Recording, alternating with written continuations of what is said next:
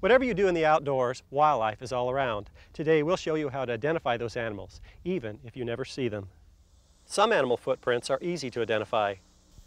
These raccoon tracks look like small bare hands. A track where the thumb sticks out at a right angle and doesn't have a claw is the back foot of a possum. Probably the most common track is the split hoof of a whitetail deer.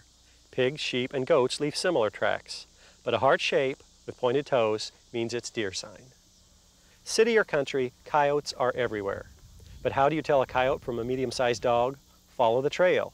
Coyote tracks will overlap. He's walking in his own footprints with a space 18 to 22 inches between them. A coyote-sized dog leaves only 6 to 8 inches. Obviously, it helps to carry a small tape measure, and a good field guide never hurts.